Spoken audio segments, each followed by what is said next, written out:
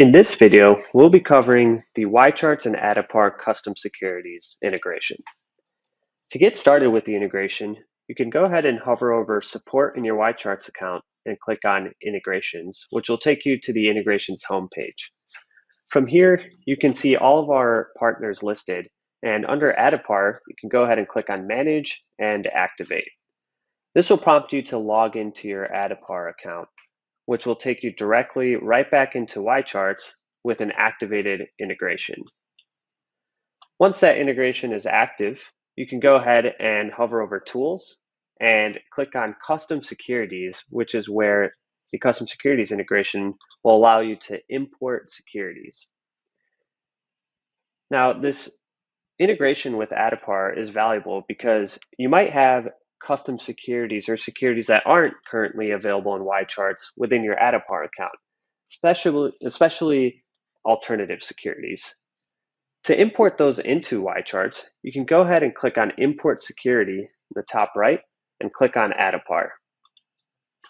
From here, you're able to search for either groups, clients, funds, legal entities, or accounts from your Addepar account. For this example, I'll go ahead and search for a Blackstone security.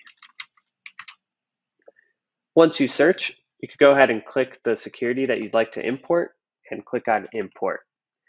That will pull in all of the historical levels from your Addepar account right into YCharts into the custom security editor. From here, you could go ahead and look at those values historically. You can also change the name of the custom security, change the description, or also change the benchmark of the security within the options menu. You can also have some advanced settings for this custom security and even set a broad asset class for the security. In this example, I'll go ahead and select Other. Once you're done editing all of the settings, you can go ahead and hit Save in the top right.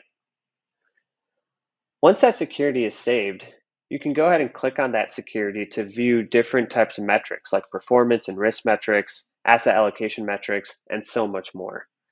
You can also leverage this custom security in other tools, including the fundamental charting tool, the comp tables tool, as well as the time series or other tools to view different types of data for this custom security. Lastly, if you're using this custom security within a client portfolio or different types of portfolio on YCharts, you can go to the Portfolios tool and add this custom security within your client portfolio or model portfolio. Now, with the Addepar integration, you could actually import this portfolio directly from Addepar, or you could go ahead and search or just create your portfolio right from here and add that custom security that you had created. Once you've added it, you can add any type of allocation towards it to build your client portfolio out. If you have any questions on how to use the Addepar custom securities integration, please reach out to your YChart support contact.